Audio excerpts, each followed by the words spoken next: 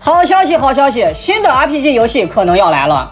就在今天上午11点钟，鹰角网络发布了旗下新游《明日方舟终末地》的先导预告。短短半分钟的时间，可谓是完美的诠释了预告片3个字，啥也没说。不过你以为你不说我们就什么也不知道了吗？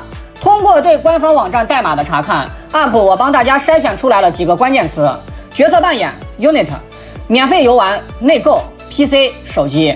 其他的代码要么是不重要，要么是跟咱没关系。那么通过以上代码的组合呢，我们可以粗略得知一个结果：明日方舟终末地很有可能是一款3D 即时策略型的 RPG 游戏，并且不光拥有移动端 ，PC 端也一样可以畅玩。说真的，确实还有一点小期待。UP 我虽然没有玩过明日方舟，但是它的大名我还是有所耳闻的。作为去年和原神一同入选国家文化出口重点项目的游戏作品，其质量自然不必多说。丰富的策略组合，优秀的美术原画，光是这些漂亮姐姐，你知道 UP 我查了多久吗？然而奈何我自己对偏塔防类的游戏确实不太感冒啊，所以就一直没有玩。但是这次它摆脱了塔防的束缚，这一整个就期待住了呀。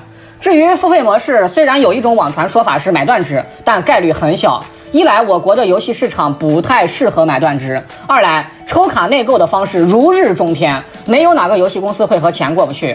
再加上官网的代码，应该还是采取免费下载加内购的形式。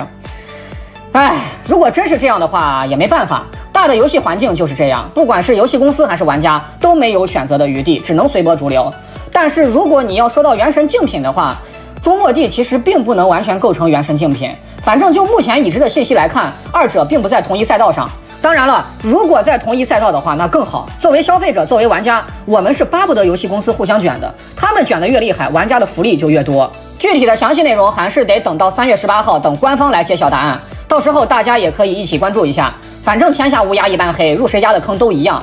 等18号吃完饼，如果确实值得期待，可玩性还行的话，UP我到时候也会入坑，教大家一起白嫖它的。颤抖吧鹰角，白嫖的神就要来了。